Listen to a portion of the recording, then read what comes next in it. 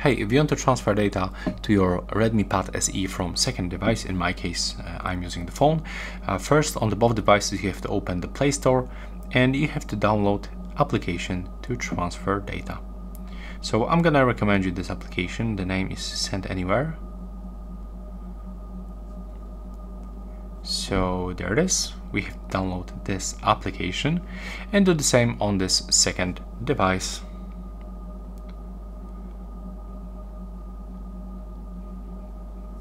There we go. Let's tap install on the both devices.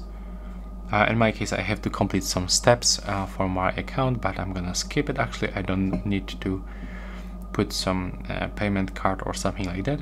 So in this time we can open this application on the first device. Right now we will have some pop-ups notifications that we have to accept. So tap right here and tap to confirm.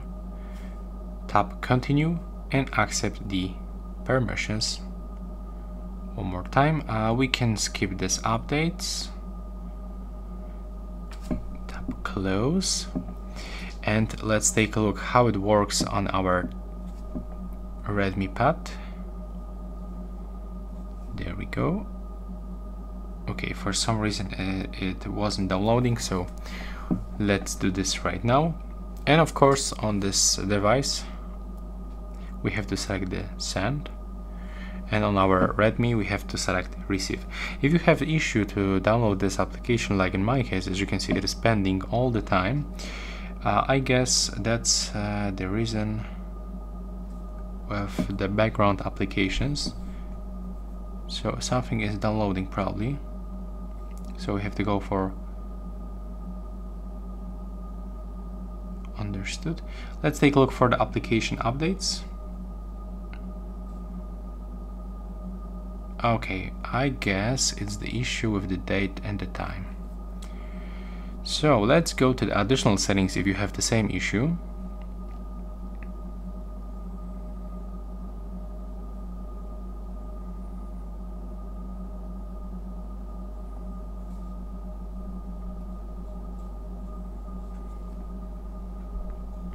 There we go. Yeah, right now it is set up correctly. The date and the time is the same. So let's try to download this application right now. Let's click on this download button, and as you can see right now it looks like it's downloading. Yeah, there we go. So if you have the same issue, just fix it like in my case. Just be sure that you are in the correct region in the settings. So right now open this application. Welcome to the Send Anywhere easy, quick and unlimited transfer. There we go. Accept the permissions the same like on our Pixel phone. Click continue, accept the permissions. You can enable these notifications and skip this one. Tap close, and here we have to go to receive data on our Redmi Pad SE. So from this place we are able to send everything. We've got audio, apps, contacts, the videos, wherever you want. Let's say that I want to transfer this to videos. Yeah, just like this.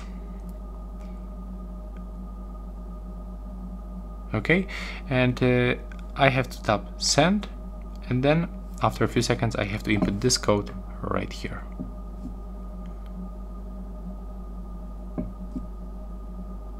And then tap on this marker.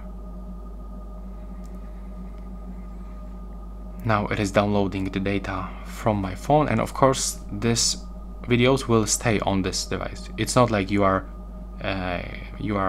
cutting them from this device. No, you are only copy them. So here it is.